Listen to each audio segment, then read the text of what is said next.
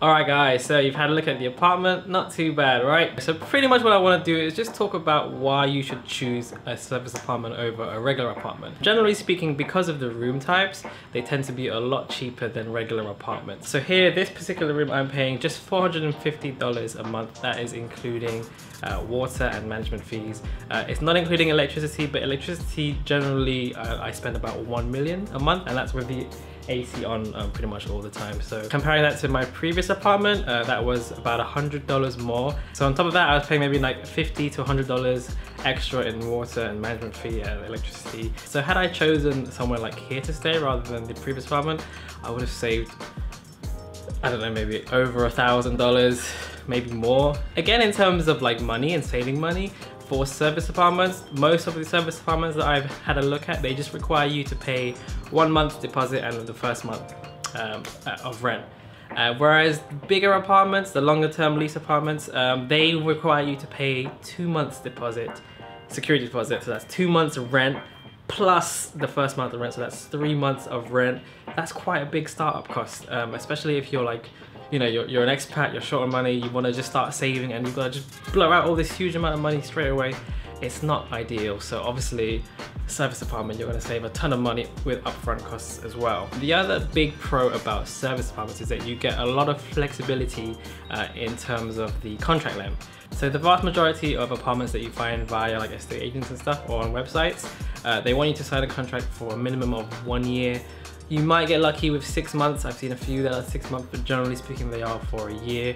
Whereas a service apartment, you can kind of choose. If you want to stay here for 1 month, that's fine. If you want to stay here for 2 weeks, that's fine. If you want to stay here for a year, it's up to you. Then you can negotiate a discount for longer term leases like 6 months or 1 year. So just having that flexibility makes you feel like you're not like tied down. Whereas the last apartment, for example, before we had to sign a 12-month contract. After about 6 months, we realized maybe we'd made a mistake and we were stuck there for another 6 months. So definitely the flexibility is something that is really, really important. One of the big benefits of staying in a serviced apartment, it's right there in the name, serviced apartment, is you get a bunch of services. Daily cleaning every single day, apart from Sunday, but generally every single day, the apartment is clean. I come home from work, I come home from studying or whatever, and the apartment's clean. That's just such a big headache off my mind. As well as that, you get laundry twice a week. And if you're anything like me, you absolutely hate laundry. The last thing you want to do after a hard day's work is do laundry.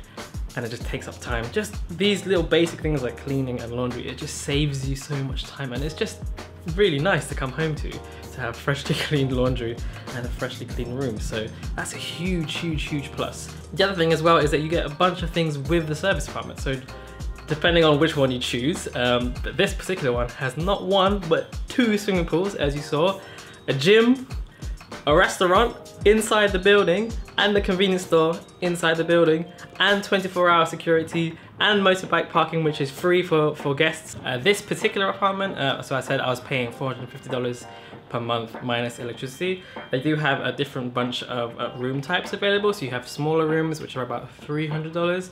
Slightly bigger ones here with a kitchen and like a seating living space area, $450. And they've also got ones with like 2 floors, which is maybe more suitable for like a small family. I mean, a big con, I guess I would say, to service apartments is that generally speaking, they are more like hotel rooms. If you're like a bigger family, it might not be ideal for you. There's obviously less choice in terms of like big rooms, but I'm sure there are some out there if you have a look. They are more suited for like singles or for couples.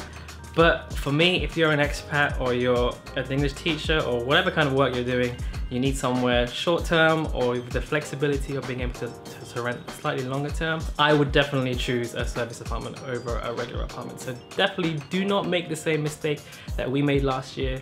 Choose a service apartment, save yourself a packet of money, save yourself all the time and hassle of cleaning and laundry. And that's pretty much it for this video. If you have any questions you want to ask about service apartments or just living in Vietnam in general, do feel free to ask any questions in the comments section below. I've left the link to this particular building in the link below as well if you want to know more about this apartment building. Other than that, that's pretty much it for today's video. Do follow us on Instagram. Like this video if you liked the video. Please hit the subscribe button if you loved it. Check out our 1-year anniversary highlight video here or here, wherever the link is going to be. And until then, we'll see you on the next video. Alright, so see you later.